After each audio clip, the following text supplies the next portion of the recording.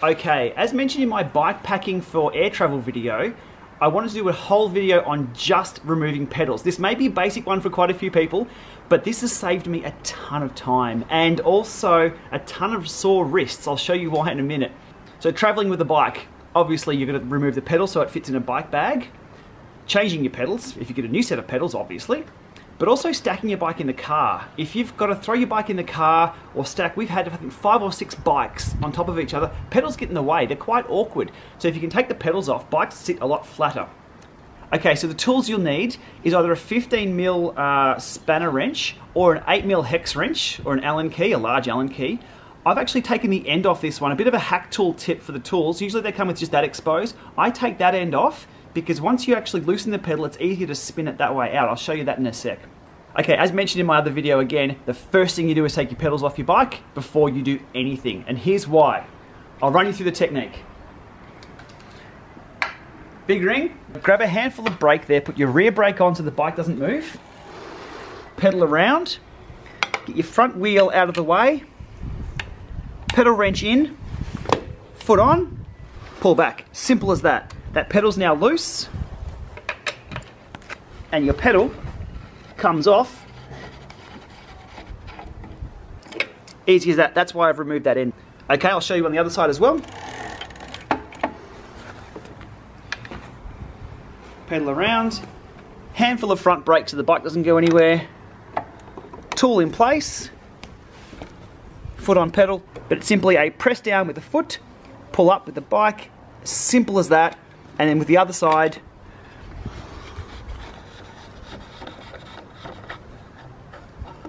pedal off straight away.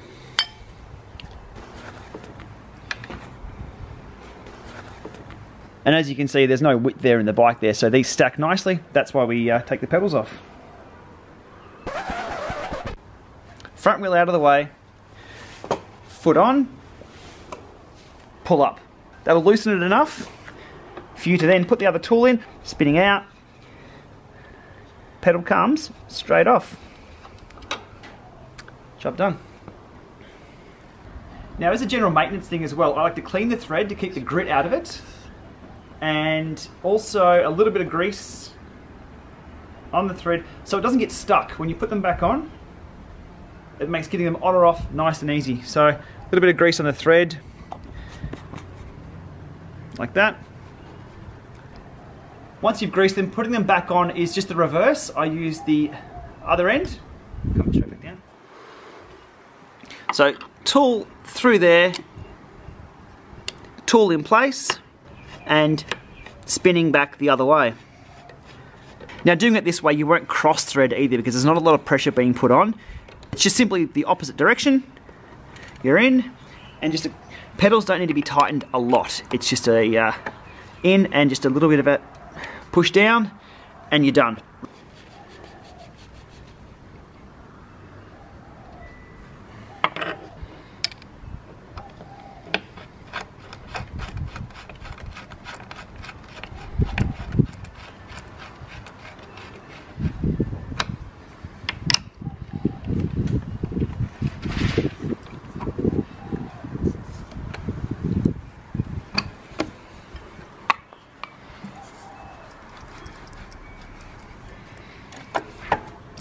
Good as new.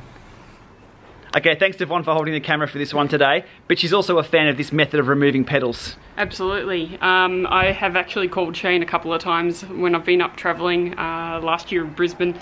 I gave him a few calls to say, I can't get my pedals on or off my bike. I'm almost in tears trying with a little multi-tool. Yeah, no, this is the way to go with one of those. I pack the tool actually inside my shoe, and that goes inside my bike bag as well. So it's all in there. I put my pedals inside my other shoe. It's all packed in, ready to go at the other end. And last tip. Last tip.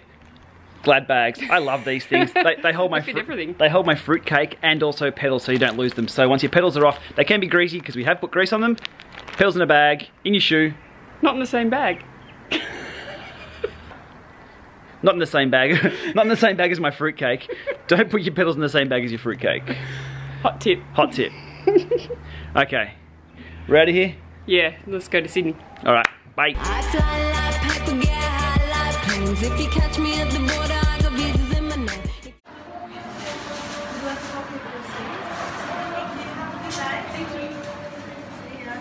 Hey Vaughn. This pedal. Well, I didn't want to bang my head going through.